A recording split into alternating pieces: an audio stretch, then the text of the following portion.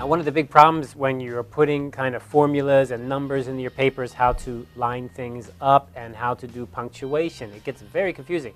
Punctuation is already confusing. This makes it worse. So how do I do the spacing? Well, usually the APA's rule is quite straightforward. And APA says that what you should do is space your formula symbols and letters just like you would in regular English writing. So for example, take a look here. We have the A plus B. So A has a space after it. The plus has a space after it. B has a space after it. C has a space after it. If this was the end of the sentence, then we would have a period right here. A period has no space before and then space after. So it's just like writing English words, only because they're letters, don't be confused, because it's just like being a word in a way.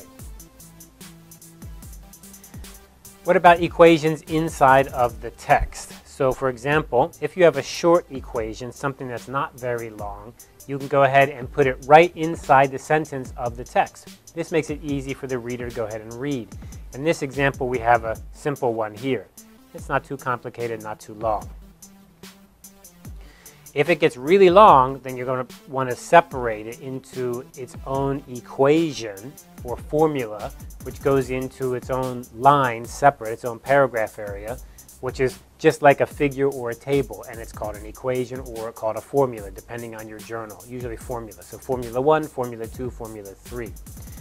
Those will be especially common in research papers that are writing about the mathematics or the statistics or the formulas themselves. So it's a special case in a way. If you have a fraction, you go ahead and use the slanted line, the forward slanted line, but there's no space. So be careful. 1/3, no line, that's 1/3. 1/2 is 1/2, no space inside of there. Here are two variables, A/B, and A is a variable by itself, B is a variable, so we go ahead and we put them in italics, that is angled, and then the slash, no space in there. And then again here, we have A/, and you see no space before, no space after, but then inside the formula, inside the B plus C, because we've already stated this idea up here, B has a space after it, plus has a space after it, and then after the C, no space, we're ending it, because the parentheses is just like an English word, right? An English word, you have a parentheses, and then you put your word inside of here, like test, and then you close your parentheses. There's no space here, there's no space here, but there is going to be a space after it over here, and there's going to be a space before it over here. But in this case, because we have a slash, that's a special case, and we're going to say no space there. No space on the slanted line, because it's a fraction. We have lots of brackets and braces, so I think everybody knows how to use these. We have the parentheses, we have the brackets, and we have the braces. And you can see that they go in this order. So the parentheses must be inside the brackets, and the brackets must be inside the braces. And when you call them a name, you call them left and right. So left parentheses, right parentheses, left bracket, right bracket, and left braces, right braces. Or in programming, they call them curly braces.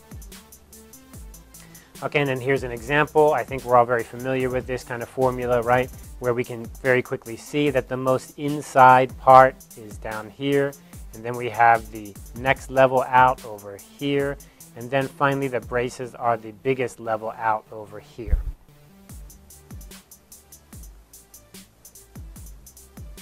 Okay, so for equations in your text, if a number equation is needed, such as this case here, you have a more complicated one or it's important to your research paper, then you go ahead and you include it on a separate line and it gets a number. So it's going to be like a figure, like a table, only in this case it's going to be a formula or equation number.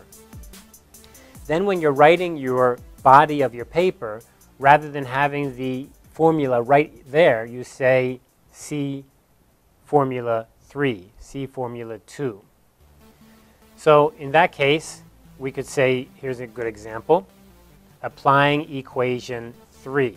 So that means what? That means I'm going to use equation 3, and I'm talking about equation 3, but I don't want to write equation 3 because it takes up too much space or it's too complicated.